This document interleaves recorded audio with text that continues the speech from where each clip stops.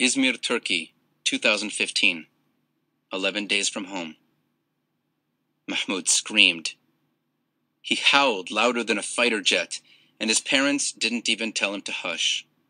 Lights came on in houses nearby, and curtains ruffled as people looked out at the noise. Mahmoud's mother broke down in tears, and his father let the life jackets he carried drop to the ground. The smuggler had just told them their boat wasn't leaving tonight. Again. No boat today. Tomorrow, he told Mahmoud's father.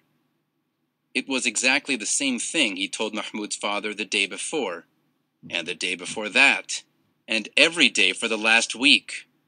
A text would come telling them to hurry, out to the beach, and every time they would pack up what few things they owned, grab the life jackets, and rush through the streets of Izmir to this parking lot, and every time there would be no boat waiting for them. First it was the weather, the smuggler said. Then another family that was supposed to go with them hadn't arrived yet. Then it was the Turkish Coast Guard patrols, or the boat wasn't ready. There was always some reason they couldn't leave. It was like some cruel schoolyard game of keep-away. Mahmoud and his family were at their wits' end. This off and on again business was tearing them apart. All except for Walid. Lifeless Walid, who didn't flinch when bombs exploded. I want to go back to Syria. I don't care if we die, Mahmoud said after he let out his scream. I just want to get out of here.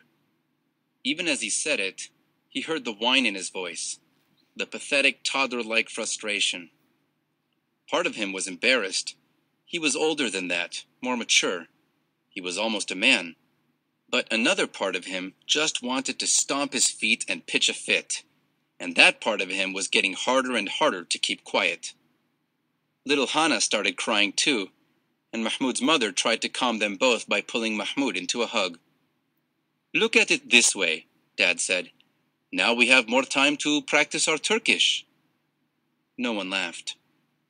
Let's get back to the mall before someone takes our place, Mom said wearily. Mahmoud carried the life jackets so his father could carry Walid, who quickly fell asleep on his father's shoulder. His mother carried Hana. Even though Mahmoud hated the desperate feeling of defeat in going back to the mall, at least it meant not sleeping outside in the park. But this time, someone was waiting for them at the mall entrance. There were two of them, both Turkish men in matching blue tracksuits. One of them was muscular with curly black hair, a thin beard, and a thick gold chain necklace. The other was overweight and wore mirrored sunglasses even though it was night. He was the one with the pistol stuck in the waist of his pants. You want inside? You gotta pay rent, the burly man told them. Since when? Mahmoud's father said. Since now, the man said. We own this building, and we're tired of you Syrians freeloading. More bullies, thought Mahmoud, just like in Syria. Mahmoud's legs went numb, and he thought he might fall over. He couldn't bear the thought of walking any farther, looking for a place to live again. How much? Mahmoud's father asked wearily. 5,000 pounds a night, the muscular man said. Dad sighed and started to put Walid down so he could pay the man. Each, the man said. Each? Per night? Dad said. Mahmoud knew his dad was doing the math in his head. There were 5 of them, and they'd already been here a week. How long could they afford to pay 25,000 pounds a day and still have enough for the boat and whatever came afterward? No, Mahmoud's father said. Mom started to protest, but he shook his head. No, we already have all our things. We'll find someplace else to stay. It's only until tomorrow. The big man chuckled. Right, tomorrow. Mahmoud staggered along behind his parents as they roamed the streets of Izmir looking for some place to sleep. His parents carried Walid and Hana, but not him. He was too old to be carried anymore, and for the first time, he wished he wasn't. They finally found the doorway of a travel agency set back from the street, and no one else was sleeping there. They were just settling in when a Turkish police car came down the street. Mahmoud shrank back into the corner, trying to be invisible, but the police car's lights came on, and it beeped its electronic siren at them. Bloop, bloop! You can't sleep here, a police officer told them through a loudspeaker. And so they had to get up and walk again. Mahmoud was so tired he started to cry, but he did it softly so his parents wouldn't hear. He hadn't cried like this since that first night when the bombs had started to fall on Aleppo. Another car came down the road, and at first Mahmoud worried it was another police car. But it was a BMW sedan. On a whim, Mahmoud darted out into the car's headlights and waved the life jackets on his arms. "Mahmoud, no!" his mother cried. The BMW slowed, its lights bright in his face. The driver honked at him, and Mahmoud hurried around to the driver's side window.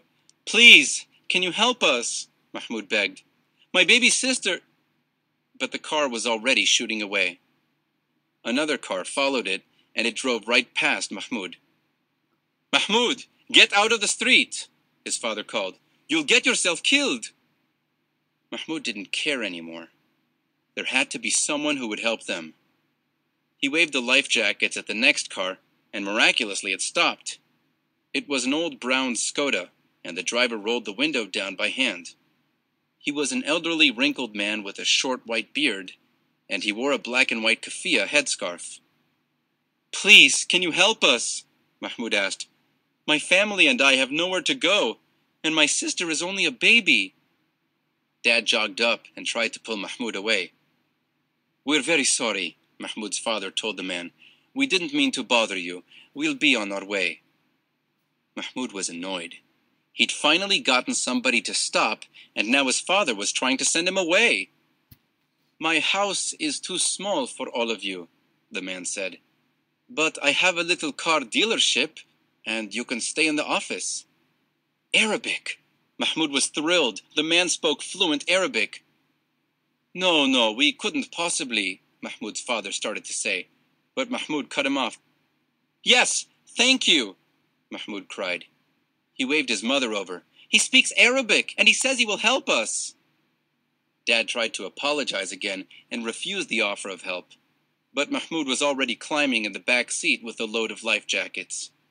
Mom got in beside him with Hana, and Mahmoud's father shifted Walid in his arms so he could reluctantly sit in the front passenger seat.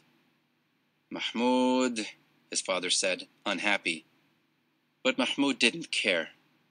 They were off their feet, and they were on their way to some place they could sleep. The little Skoda's gears ground as the man got them underway. "My name is Sami Nasir," the man told them, and Mahmoud's father introduced them all. "You are Syrian, yes? Refugees?" the man asked. "I know what it's like. I am a refugee too, from Palestine." Mahmoud frowned. This man was a refugee, and he owned his own car and his own business? "How long have you lived in Turkey?" Mahmoud asked Mr. Nasir. 67 years now," Mr. Nasir said, smiling at Mahmoud in the rearview mirror. "I was forced to leave my home in 1948 during the first Arab-Israeli war. They are still fighting there, but someday, when my homeland is restored, I will go home again." Dad's phone chimed, surprising them all and making Walid stir. His father read the glowing screen. "It's the smuggler. He says the boat is ready now." Mahmoud had learned not to get excited about these texts, but even so, he still felt a little flutter of hope in his chest. "You take a boat to Greece? Tonight?" Mr. Nasir asked. "Maybe," Mahmoud's father said, "if it's there." "I will take you to it," Mr. Nasir said. "And if it is not there, you can come back and stay with me." "You're very kind," Mom said. Mahmoud didn't know why, but his mother pulled Mahmoud close and gave him a hug. It took very little time for the car to take them back to the beach, and when they pulled to a stop, they were all quiet as they stared. This time, finally, a boat was there.